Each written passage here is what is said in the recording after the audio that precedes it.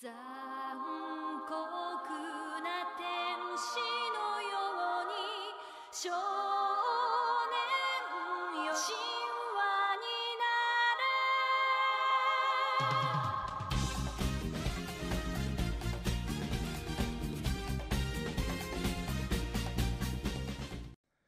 Hey guys, Twisted Ambition here, bringing you this special episode of Transformers lore. This episode, we will be covering the Transformers crossover with Neon Genesis Evangelion, Transformers Mode EVA.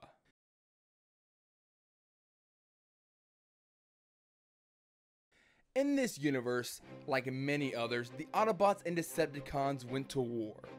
The Autobots were under the command of Supreme Commander Optimus Prime, while the Decepticons were under the command of Galvatron. At some point, Unicron struck this universe, and the events was known as the Unicron War. During this conflict, the traitorous Starscream was killed. However, his immortal spark caused him to live on as a sort of spirit or ghost. However, one thing that makes this universe special is the fact that the Autobot-Decepticon War did not spread to Earth. At least, not just yet. And then, Earth was invaded from beyond the stars. However, the planet was not invaded by Cybertronians. In a tragic event called the Second Impact, large, massive creatures known as angels invaded Earth. In order to defend the planet, the United Nations mobilized its forces and engaged the angels. However, as the angels possessed a force field ability called the Absolute Terror Field, or AT Field, the United Nations forces were ineffective. So the United Nations transferred command of the anti-angel operations to the secret military organization called NERV.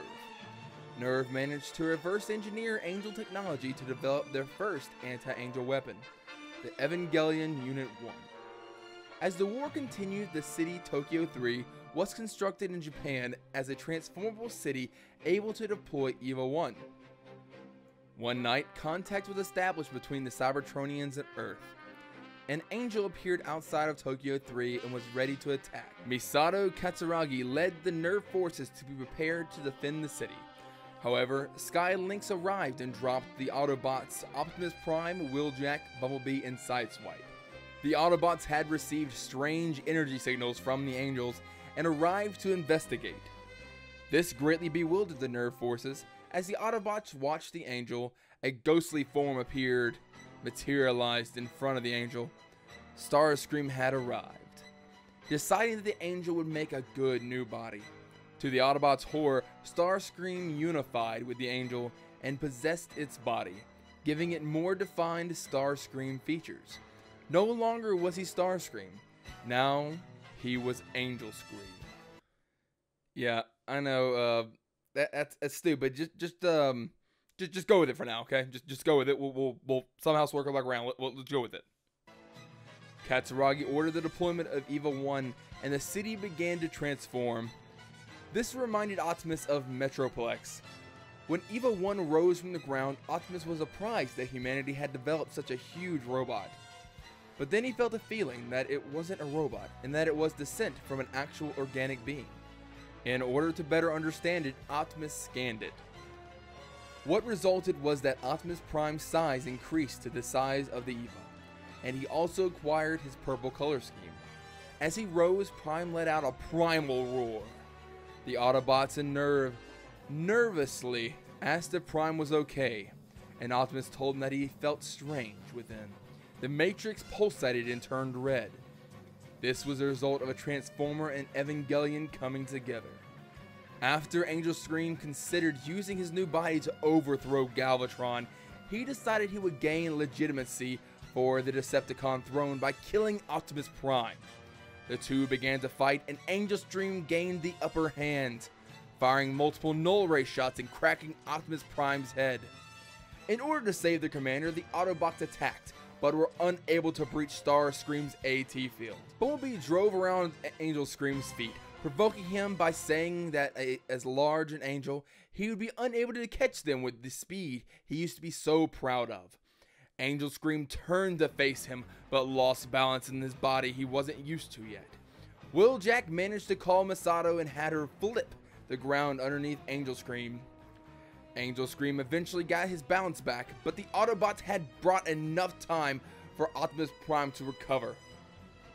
Angel Scream covered himself with his AT field, but Optimus Prime channeled the EVA power from the Matrix into a crimson red energy axe, which he used to cut through the field. He jammed the axe into Angel Scream's chest. Just before the angel died, Starscream's ghost fled the angel's body. Cutting into the angel's core, a blood-like liquid sprayed out and stained the ground of Tokyo 3, and the body fell limply on the ground. Masato watched the whole affair on the monitors at Nerve HQ. A few hours later, cleanup operations were underway in Tokyo 3. Optimus Prime had returned to his normal size, but was able to transform into EVA mode. Nerve staff members modified his trailer to be able to hold EVA 1. Wheeljack spoke with one of the Nerve workers. The war with the Angels would surely continue, and more Decepticons would set their sights on Earth. As there were no more Evangelion units available, it was up to Optimus Prime and his Autobots to defend Earth. As the sun rose on Optimus Prime's intimidating figure, Masato couldn't help but feel a sort of anxiety and restlessness. Could the Transformers really be able to stop Angels?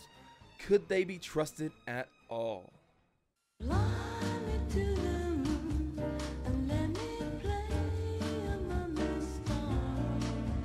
Hope you enjoyed this very special episode of Transformers Lore. I was honored to know that Primus wanted me to do this, so I couldn't turn it down.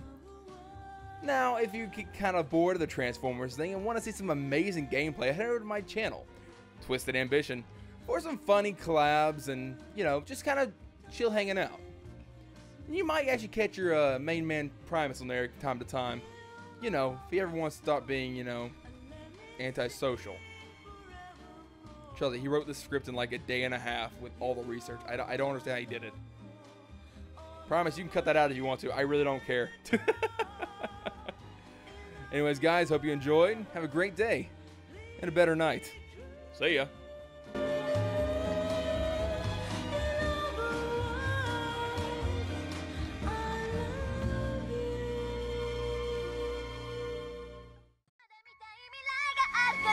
孤独な人は